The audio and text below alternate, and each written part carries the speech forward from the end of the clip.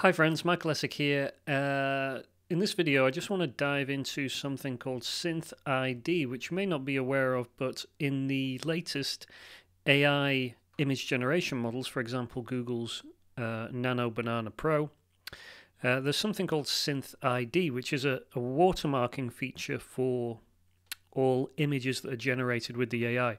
So if you generate an image directly in like Google Gemini, as you can see here, they add a visible watermark. There's a little logo right at the bottom there. That's a watermark that comes from Google. That when you're generating an image via the AI here in Gemini, it adds that visibly on.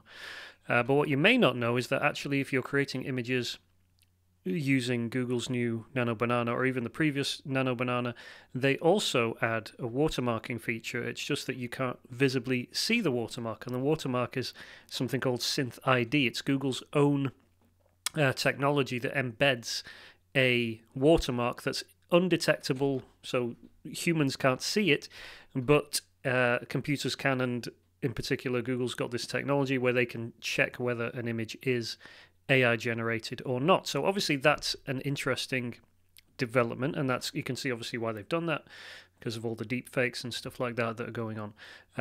But I've been thinking about this and what this could mean. Obviously what this does mean, and I've tested this now with a few different ways. So I've generated images, for example, in my software Ideally, and we use Nano Banana and other AI models. But yeah, let's say we've generated an image here with Google's Nano Banana, and yeah, you can upload it to Gemini to check, to ask it, does it have this Synth ID, and it will say yes, it does. I can see, I can run it against the Synth ID settings or whatever, and can see that this has got this was AI generated. Now this is the case with the original generated image from Nano Banana Pro, also when you edit that image. So I've done edits such as changing the colors, I've removed backgrounds, I've upscaled, and this watermark, this Synth ID, is still detectable after all these different steps. So this Synth ID, this watermark, is definitely embedded in such a way that significant editing doesn't change the fact that Google can still detect it, that it can still say yes, this is an AI generated image even after some significant edits. Now obviously I didn't redraw the design, I didn't do any I didn't add anything onto it. I just did things like change the colors, remove the background. The essential nature of the image stayed the same. So that's interesting. Even things like removing the background and, for example, turning it into a PNG, which obviously if you're doing like print on demand, that's what you're doing. That's what you need to do. You need to take an AI image, or you need to take an artwork image, and you need to get a PNG with a background removed. Even in that case, it can still say, yes, this is AI. And the reason I spotted this first was actually I uploaded some example images onto LinkedIn earlier this week, when Nano Banana Pro came out, and LinkedIn put a little logo on it and said this is AI generated, and that got me thinking, oh, this is interesting. Obviously LinkedIn are using some system, some API call to check. They're obviously able to tap into the Synth ID thing and see that this is indeed AI generated, and that got me thinking, well, if LinkedIn can do this, how long before print on demand, how long before Redbubble or Amazon or Etsy or TeePublic or anywhere, even, for example, something like Chrome, can you see that? Chrome could build in AI generation tools into their software and say this image is AI generated. And that's interesting. Obviously we're not seeing this rolling out yet, and there's a couple of, I think, ways to consider. Couple of ways to consider how exactly this would pan out in practice. Let me just plug my iPad back in there and see if I can get back. So a couple of ways to think about this, maybe what might happen. I'll give you a couple of looking into the future predictions. So option one, I guess nothing. So obviously, you've got a lot of designers using AI directly out of the box right now, for designs, for POD, for stuff like that. Option one is, I guess, nothing. Things continue as they are. Obviously, individuals and people can take images, so you could take artwork from Redbubble if you wanted to check it and see if it was AI generated. But option one would be, okay, the platforms themselves don't do anything about it. They're quite happy and relaxed about it. Option two would be something kind of like a midpoint where there's some kind of awareness of it, like a little logo that says this is AI generated, maybe appears on certain products, and that would be obviously that would be just kind of like openness on behalf of the platforms. If you're Redbubble or you're Amazon or something, they may come under some political pressure or otherwise to let people know that certain products are AI generated or the designs are AI generated or something like that. Now, you got to remember, like, we're talking here about POD.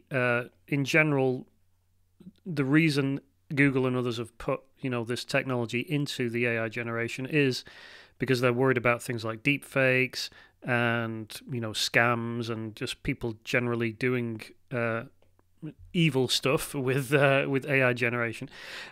It's not going to be I don't see the same amount of like political pressure or something on Etsy or Amazon or whatever to do this kind of thing, but I think it's fair to say that this could be something that comes down the track in the future.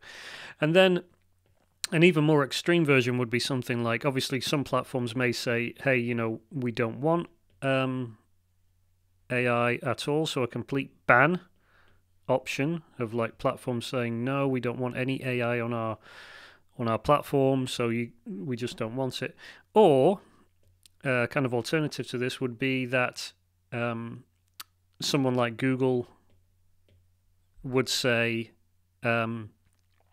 we know this image is AI generated. We are the ultimate generator of it, and therefore we want to strike a deal or something with a platform to get some of those royalties or something like that. Again, that's probably we're probably going like likely to unlikely on here, but that could be something that happens. And the other thing that's just worth bearing in mind as well is there are cases in courts right now. This is my little courthouse drawing that are going on the big AI question in general. There was the big Stable Diffusion one with Getty Images recently, which basically kind of went in the AI in Stable Diffusion's favor for now. But there are ones in the States which are happening and in progress, and we don't know what's going to happen with those. So it could be the case, and there's certainly still ongoing legal questions about whether AI image generation models at all, whether obviously they're trained on copyrighted artwork, just millions and millions and billions of images scraped from the internet. Is that legitimate? Is that legal? Is there any recourse for all the artists that have had their work scraped in order to make AI image generation a thing that can happen? So is there a case? Is there going to be, could there be some legal things that come up that haven't yet made it to the court and haven't yet been decided on, where this synth ID thing comes into play, where maybe the courts say, hey, yeah, this is not right. All these artists, they've had their stuff scraped. We're going to set up some kind of fund that I don't know, could be something like the Spotify kind of model. There's a big fund of money, and artists get some percentage. Don't know. It sounds to me like this is, again, on the unlikely scale, but it's worth considering that down the line there could be something that says, look, if an image is AI generated, then a percentage of that belongs either to the the AI models, probably unlikely, like the Googles of the world or the OpenAIs, but maybe there's some kind of funding that has to go to artists via some kind of fund. And again, don't know how this would possibly be administered, but I just think it's worth bearing that in mind, that once you have this synth ID thing in place, once you have some kind of technology that does make things traceable, that does say, okay, the governance of this image is it was AI generated. We know that. We can, with the Google one, it says this was made by Google. Then you have traceability, and things like legal recourse, things like royalty splits or something like that. And of course, things like we just spoke about, like possible bans or things like that, are potential things that could happen. So that's just me spitballing a couple of things about this whole thing. What does it mean for you? Obviously, I am a t-shirt designer and artist. I use AI to help me create designs, but I rarely use AI out of the box. I don't often take an AI design and simply upload it, so that's not the way I do things. The copyright is one of those issues that I'm concerned about in that regard. And this latest, this new kind of synth ID things makes me a little bit more nervous and a bit more aware and careful. Am I comfortable taking elements of an AI design and using that in mine? Yeah, with certain caveats and in certain situations. But by far the safest situation would be that you're using AI as a inspiration. You're using it to progress your design, to give you options to help you visualize things, and then you're using elements of that and putting them together for your finished design. So you're not going straight from AI to finished design or to uploadable design, but you're using AI in the process and helping you get to better designs. That's obviously the safest way to do things. Obviously, a lot of people are not doing that. They're using AI out of the box, an uploadable design and running with it. But I think it's worth considering these possibilities and where your risk tolerance is, and whether you want to run that risk of potentially something coming back and biting you in the future, whether that's a platform risk or a legal risk or a general kind of consumer risk of like anti-AI sentiments coming back and then being, people can say, oh, that's definitely an AI generated image, I don't want to have anything to do with you, that kind of thing. So worth considering. I think the safest model is that you use AI to help you get there, and certainly like using AI as a kind of clip art kind of generator. I need this illustration, but I don't know how to visualize it, so using AI to help you get there with that stuff is good. But yeah, using it out of the box is risky, and increasingly we're seeing the technology come that makes this even potentially riskier. Now, I don't want to like scare anyone. Like I use AI and I have software that incorporates it.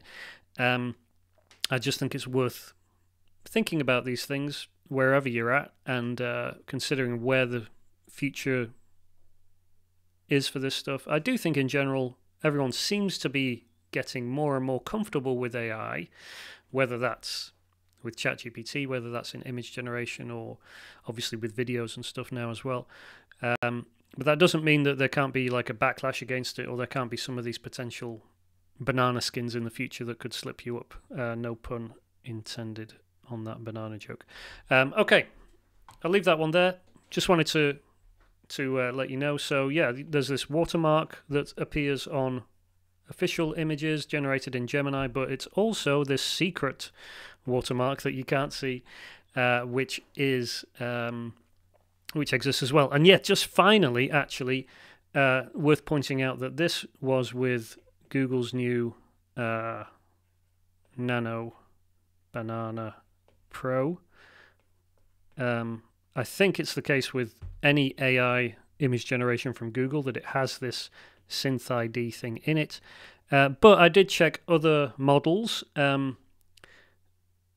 Actually, there's a couple of ways of checking these things. So there's there's Gemini, which you can use to check, which can determine if it's using synth ID.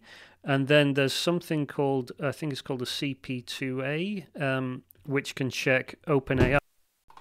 Sorry, my microphone dropped out right around there. So yeah, it's called C2PA, C2PA, and that checks OpenAI images as well. So you can find a C2PA checker online. If you upload images they're generated via GPT, then that can verify that those are also AI generated. But there are these unwatermarked AI models as well, previous AI models.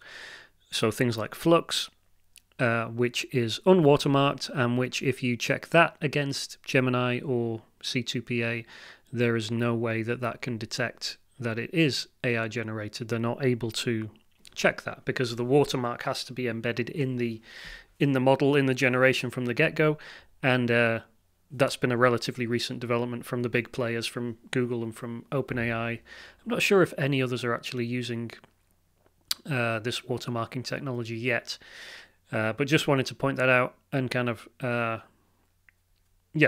make sure that's clear. Like, this is not across all models. There are certain models like Flux, which don't have this watermarking technology built in, which means they're not detectable. You can't verify that those are AI generated. So that's it really. I'm going to wrap it up there. That was just me wrapping it up. But yeah, hope you got something out of that. Just wanted to share a few thoughts about this watermarking technology, where it might lead us in the future, how things stack up at the moment, and just share those thoughts. So let me know what you think and your thoughts below, and I'll talk to you soon. Okay, thanks, bye.